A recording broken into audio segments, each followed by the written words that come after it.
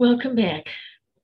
We are beginning what we call, I think, and I believe, the holiest week of the year. We've gone through another Lent, another year, and my guess is that this Lent cannot be compared to any other.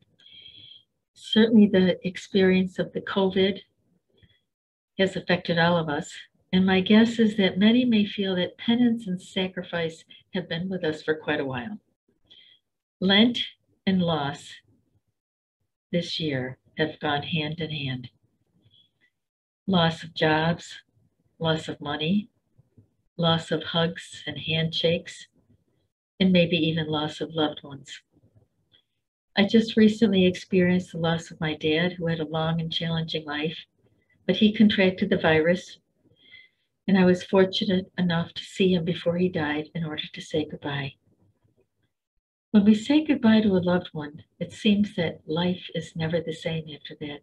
Life is actually filled with hellos and goodbyes. It seems that it's a part of the journey that we call our life. I lost my mom about 15 years ago, and the toughest loss I ever had was the loss of my twin sister, who died when she was only 34 years of age. She was in a car accident on her way to serve in the missions in Sumter, South Carolina. She was also a sister of St. Mary. We entered the convent together. And at that time, not only did I lose my sister, but I felt at that time that I was also suffering what I felt was the loss of God. This might have been the greatest agony of all. I felt betrayed by a God whom I saw all my life, and I was taught all my life that this God loved and cared for me, a God whom I believed loved and held me in the palm of his hand. A God who called himself my Father now seemed cold and indifferent to my pain. I found myself settling into a new relationship with God, which was actually no relationship at all. I found myself speaking God's name, putting God's prayer on my lips, and I mastered very well the art of pretending belief. But buried so deeply within me was another loss, not only losing my sister, but losing God as well. The God whom I treasured in life was no longer the security blanket of my past. Another God was born in me, a God of mystery, God of confusion. Could I accept this God into my life? I kept asking myself. A God who took my sister from me? Well, time heals, and after a while, I began to recognize that God had sent me signs all along, signs that I didn't recognize because my sight was paralyzed by grief. But there was a day when I finally begged God to give me a sign that I would finally recognize as a sign from him, and God did. I picked up the Bible, I closed my eyes, and I begged God to give me a sign that I would finally recognize as a sign from God. I begged God to send me a passage in this Bible that would be a message from him that would tell me that all was going to be okay. So with my eyes closed, I opened the Bible. I put my finger on a passage, or perhaps God put that finger on that passage. And I opened my eyes and I prayed to God that this would be a message from him to me. I opened my eyes and I read the passage that my finger was placed on. The passage was from Ecclesiastes. Love is stronger than death.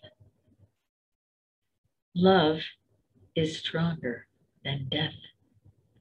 Death does not have the last word. Love does. And love surpasses death and leads us into the eternal. I will see my sister, my mom, and my dad again.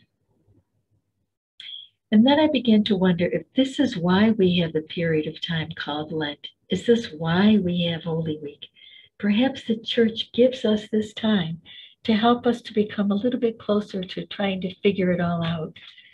Like, will death and the eternal make sense? Will Christ on the cross solve the puzzle of wonder and confusion and questions?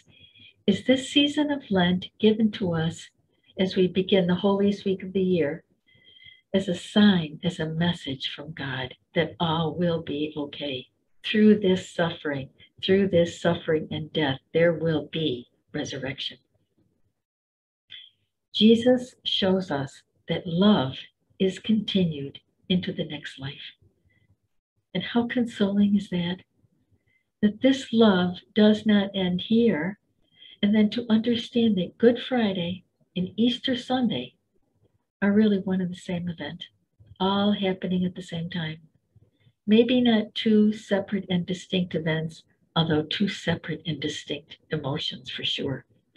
Somehow, suffering is redeemed and makes sense only through the resurrection. And the resurrection only makes sense, I guess, through the suffering. And our task is to believe and hope and be true to the love that we have in our heart. And that love will be redeemed into eternity. So, final thought. If this Lent and this Holy Week we feel loss and also lost, let's remember Jesus shows us the way.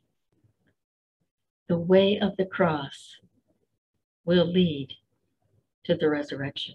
And if we still feel like we can't find God, don't worry, because God has already found us.